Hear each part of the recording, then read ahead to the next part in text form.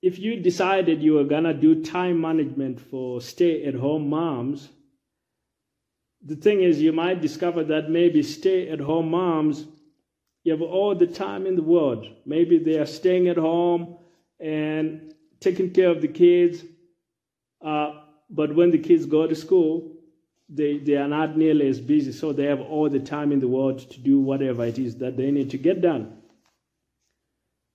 So if you were to target that group, that might not work so well. If they already got all the time, then they might be like, why would I buy your course? I don't need to get a course. Or why would I get your service? Why would I get you to help me save time? I don't need nothing like this.